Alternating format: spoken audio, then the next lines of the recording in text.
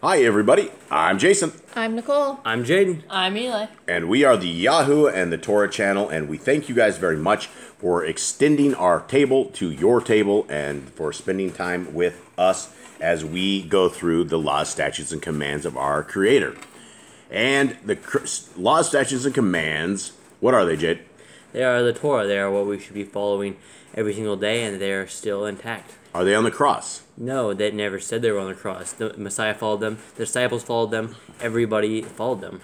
So if our leader is Messiah YHWH, or as they say, Jesus, and there is no J's in Hebrew, it wasn't invented till the year 1529, the letter J, the actual physical letter J, so there was no possible way our Messiah's name could be Jesus.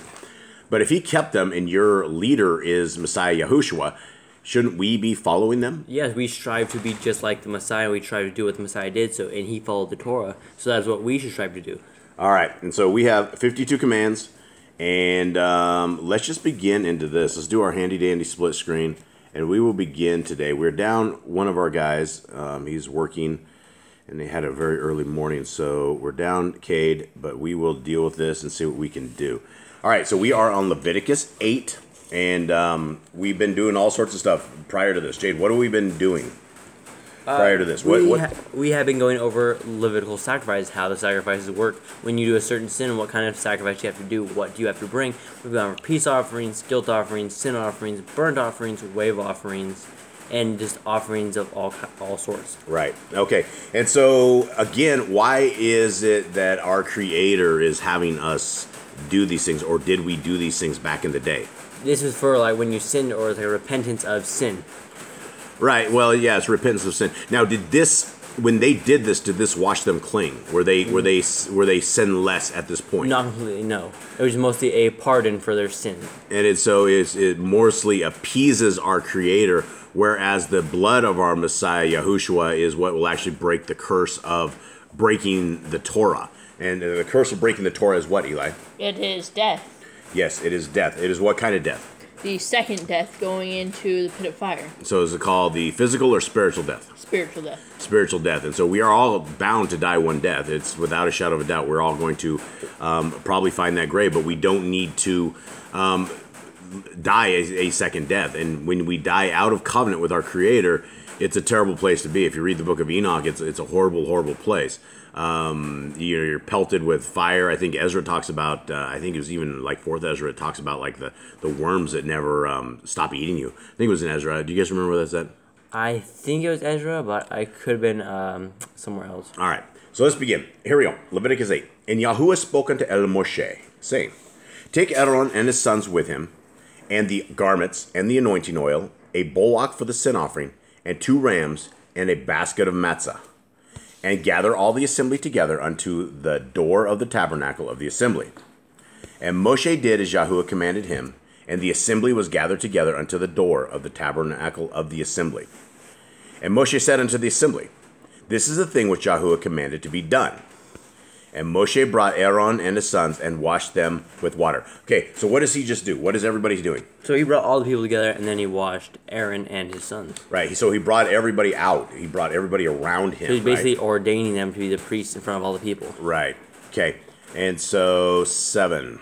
And he put upon him the coat, and girded him with the belt, and clothed him with the robe, and put the ephod upon him, and he girded him with the belt and of the ephod, and bound it unto him therewith.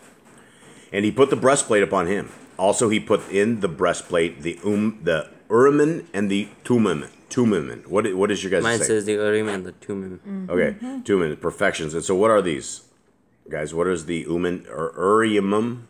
Urim. It says the oracular brilliancy of the figures in the high priest's breastplate.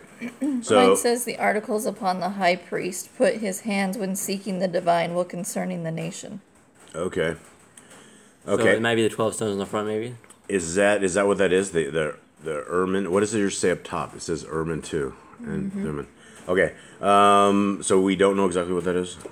What does yours say, Nicole? It says the and the Thummim, but then it says articles upon which the high priest put his hand when seeking the divine when concerning the nation. Yeah, so he put it in the breastplate, so that must be it, right? So I think that is the decorative stuff, right? Is I that attach the stones of the 12 tribes. right? I think that's what it is, but I don't know. We're gonna have to figure that one out.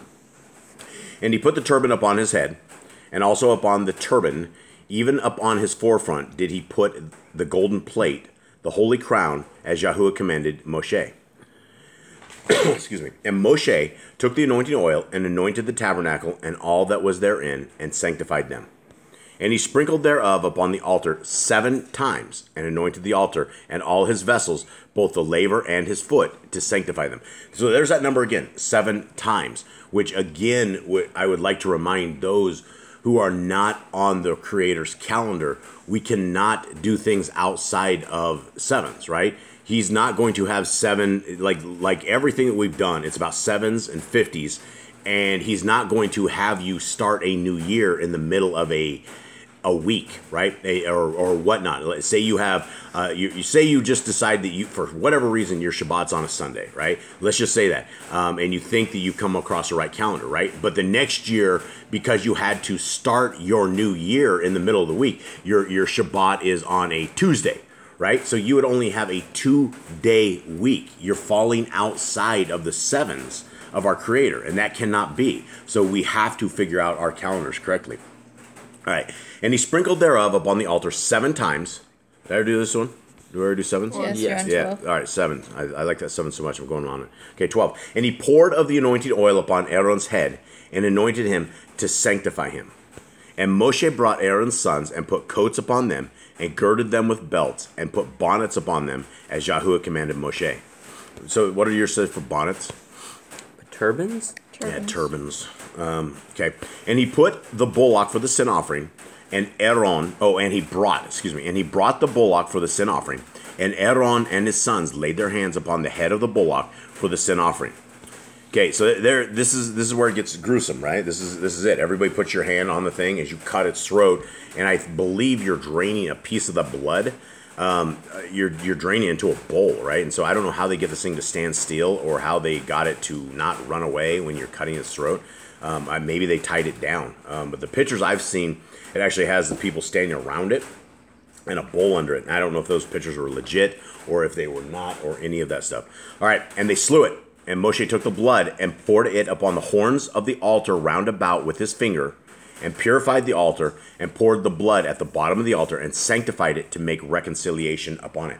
Now, we've gone down this path before, and we as human beings don't think that blood on stuff is, or at least I don't know, having blood on stuff doesn't seem very sanctified, doesn't seem very purified. So this is yet more understanding of our Creator that we do not know and we do not understand, but it is by the blood of Messiah Yahushua that we are saved. And so the power is in the blood, for real. And yeah, so anyway, they're throwing blood everywhere. Excuse me. And he took all the fat that was up on the inwards, and the caul above the liver, and the 2 kidneys, and their fat, and Moshe burned it upon the altar. But the bullock and his hide, his flesh, and his dung he burnt with fire without the camp, as Yahuwah commanded Moshe. So there's the skin, right? So there's the flesh on this, right? The hide. Right. And so that is one of the hides that we talked about in the last chapter. The hide became the Levitical priests. They right. got the hides. So this one, they don't get the hide. All right, it's only that certain offering. Mm-hmm. Yeah. And he brought the ram for the ascending smoke offering, and Aaron and his sons laid their hands upon the head of the ram, and he killed it. And Moshe sprinkled the blood upon the altar round about. And he cut the ram into pieces, and Moshe burnt the head and the pieces and the fat. Okay, so this is a very short verse on this, and it doesn't give you guys any of the details. When you guys are, and I will tell you from experience here on killing cows and things and skinning them, you don't just cut them into pieces, right? This is a full-on job. Things don't just fall into pieces. It doesn't fall into steak piles. No, it's a lot of work to cut something up. It is absolutely a tremendous amount of work, and so it's they said, and he cut the ram into pieces. This was probably like 30 minutes later. They had it completely done, or maybe they were quicker. Maybe there's a few of them, maybe a few minutes. Yeah, they're probably like wizards with the not even wizards. This is the wrong word, but they were masters at the at skinning things. All right, and he washed the inwards and the legs in water, and Moshe burnt the whole ram upon the altar. It was an ascending smoke sacrifice for a sweet savor, and an offering made by fire unto Yahuwah, as Yahuwah commanded Moshe. Now, this is interesting too, where he washes the inwards, right? He washes the inwards up. It's when you skin an animal, there's all sorts of funky stuff on it, right? There's like it's interesting. It's interesting that they took the dirty kind of looking meat and then they washed it and the legs, and then they put it on fire. They put it on things. So they actually washed this meat prior to putting it up there to where they would burn it. So everything had to be perfect. Everything had to be clean. It had to be as Yah wanted it done. 22. And he brought the other ram, the ram of consecration, and Aaron and his sons laid their hands upon the head of the ram, and he slew it. And Moshe took of the blood of it and put it upon the tip of Aaron's right ear, and upon the thumb of his right hand, and upon the great toe of his right foot. Okay, so this went on to his, it's on the right side. Tip of right ear, it goes on the right ear, blood goes on the right thumb, and then it goes on the big toe of the right foot. So that's very interesting stuff. And he brought Aaron's sons, and Moshe put of the blood upon the tip of their right ear, and upon the thumbs of their right hands, and upon the great toes of their right feet. And Moshe sprinkled the blood upon the altar round about. And he took the fat, and the rump, and all the fat that was up on the inwards, and the caul above the liver, and the two kidneys, and their fat, and the right shoulder, and out of the basket of matzah that was before Yahuwah, he took one matzah cake, and a cake of oiled bread, and one wafer, and put them on the fat, and upon the right shoulder. And he put all upon Aaron's hands, and upon his sons' hands, and waved them for a wave offering before Yahuwah. All right, so I'm trying to stay on task here. So one out of the mat. I'm trying to figure out what just happened. Jay, did you understand this? Yeah. So basically, he put blood on their ears and hands. Then he gave them all like their food, like the cakes he put in their hands. He gave them all their food, like all their unleavened cake and their. Took the fat and the rump and the fat. But he put it on the actual the ram that they're burning. He put the cakes on there. He didn't give them to them. He put the cakes on that. He took it up and put a cake of oiled bread. So even so, this is what I was talking about. What Jade had to take off. Right after they slaughtered the animal, he's taking a chunk of meat and he's washing that chunk of meat. Then they're sticking it on the altar, right? So instead of and most of you guys out there probably will not understand what we're talking about, but it's very familiar to us. Cutting up things, and as gruesome as it is, it's part of it's part of jungle life. I mean, it's just the way it is. And so he washed this stuff, and then he's taking oiled bread, right? So this isn't just like you're not being cheap, right? You're literally putting a fine meal on this altar, and you're providing it to Yah in the way that He wants it. So again, that goes to question: is where is Yah exactly?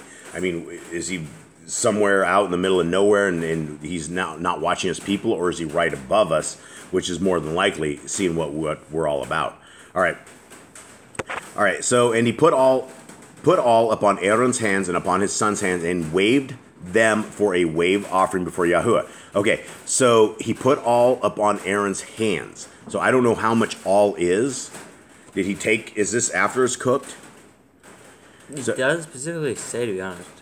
It doesn't say, but so basically, it doesn't say. But then I don't understand this exactly. This is the wave offering. So I think first he did the burnt offering. Right. And now he's doing the wave offering. So it's like different pieces of it. So maybe this is... So it's not... I don't think it's cooked yet, because this is like the wave offering. So I don't know how big this would be, but whatever its size it is, he puts it all upon Aaron's hands and upon his son's hands, and waved them for an offering before Yahuwah. Now go to 28. Okay. And Moshe took them from off their hands and burnt them on the fire upon the ascending smoke offering, for they were consecrations for a sweet savor. It is an offering made by fire unto Yahuwah. So it wasn't cooked yet. So it wasn't cooked. And so basically he stacked this stuff up somehow on the altar, and then he sticks it on Aaron's and his son's hands, and they wave it before Yahuwah. Then they cook it. Okay, let's do 29. And Moshe took the breast and waved it for a wave offering before Yahuwah, For of the ram of consecration it was Moshe's part, as Yahuwah commanded Moshe. And Moshe took of the anointing oil and of the blood which was upon the altar, and sprinkled it upon Aaron and his garments, and upon his sons, and upon his sons' garments with him, and sanctified Aaron and his garments, and his sons' garments with him. So the way of atonement is to be covered in blood at some level. I mean, this is what you're saying here, right? So, I mean, how much, again, we don't know how much of it do you sprinkle on there. You know, I've seen some pictures of it where they have like I don't even know. It's like, yeah, like a hyssop. And it's just like it looks like a broom, an end of a broom almost. And then they toss it out there. I don't know if it's a tremendous amount of blood, because, I mean, their clothes, what color were the clothes? Weren't they white? I think they were white and bluish. White and blue, so they would be white and red. They would have to clean their clothes pretty fast before it, like, completely destroyed their clothes. And you're going to start smelling bad. After a while, you're going to have blood all over you, and it's at a level, I mean, blood reeks. It's not good. 31. Okay. And Moshe said unto Aaron and his sons, boil the flesh at the door of the tabernacle of the assembly, and there eat it with the bread that is in the basket of consecrations, as I commanded, saying, Aaron and his son shall eat it. Okay. Wait, yours says boil, mine says cook. Okay, boil, cook. I think it'd probably be more like cooked than boiled. It would be. What does King say? King's usually with this. And where are we at? 31? Boil in that one, and then NIV it says cook. Mine says boil as well. I think it would be cooked, to be honest. Well, yeah, I don't know. I don't know what's really going on here. Very interesting translation stuff here. But let's see, where was I saying on this? I had a thought, and it might have gone. That's going to commanded, Aaron and his son shall eat it. Okay, I don't know where I was going with that, but we'll continue on. 32. And that which remains of the flesh and of the bread shall ye burn with fire. And ye shall not go out of the door of the tabernacle of the assembly in 7 days, until the days of the consecration be at an end. For 7 days he shall consecrate you. Okay, this was a thought. I came back to it. Okay, so basically he did this at the door of the tabernacle of the assembly, right? So this was still in front of all the people. So he's cooking this up. This was like a ceremony, right? Mm-hmm. Right. Everybody's doing a ceremony, and then right in front of all the people is how they are doing this. And so then it gets a little, I don't want to say weirder, but it gets a little, these guys are stuck here for 7 days. And ye shall not go out of the door of the tabernacle of the assembly in 7 days, until the days of your consecration be at an end. For 7 days shall he consecrate you. And he has done this day, so Yahuwah has commanded to make an atonement for you. Therefore shall ye abide at the door of the tabernacle of the assembly day and night 7 days, and guard the watch of Yahuwah, that ye die not, for so I am commanded. And again, for all the lunar keepers out there that are, jumping around, these guys were in, they were commanded to be here for 7 days, right? Imagine if you were in a cycle and your year started over, and you would only, this wouldn't work out. You couldn't be here Or for your this. month, because they had certain things that they did on each day. Right. Yeah, it wouldn't work out. We have to be in cycles of 7, is what I have come to believe. All right, 36. So Aaron and his sons did all things which Yahuwah commanded by the hand of Moshe. All right. So I do not think that we have any commandments. I still am haunted by Leviticus 5. I do not believe that we have figured this one out as of yet. And I still have not found the commandments. So today, a little bit, I'm going to read Leviticus 5 again, so it's fresh in my memory, so we do not forget this, because I do not want to be scrubs when it comes to getting these commandments down. All right, everybody. That is about it. We have a busy day, and everybody out there, I know you guys have a busy day, and thank you guys so much for spending time with us, taking your time out of your day with us. Much love to everybody out there. We appreciate you. Love you guys. And yeah, I'm sure Yah loves you guys as well. And definitely Messiah Yahushua loves you guys. And one day it's going to be a giant, big family. We're going to have a heyday once all these devils and demons are gone out of our lives. So until then, I guess that is it. Any words? Anyone else? Yeah, read your Bible and read the Torah. What we're supposed to do. Learn it and write it upon your hearts. If you guys read along with us, so you guys can write it upon your hearts as well. Yes, and I'm missing my main wingman, Mr. Caden. He is the guy that actually talks with me. I got Nicole sitting next to me now on this one. But Cade does the best when he talks, and that's what we're looking for. We're looking for interaction, right, Eli? Right. Right. Come over here. Anything else to bring to these guys, Cookie? read your Bibles. Read your Bibles. All right. Enjoy your tea. Enjoy your tea, not caffeine. Enjoy your tea. Caffeine kills you. All right, guys. Much love. We're out. Shalom. Shalom.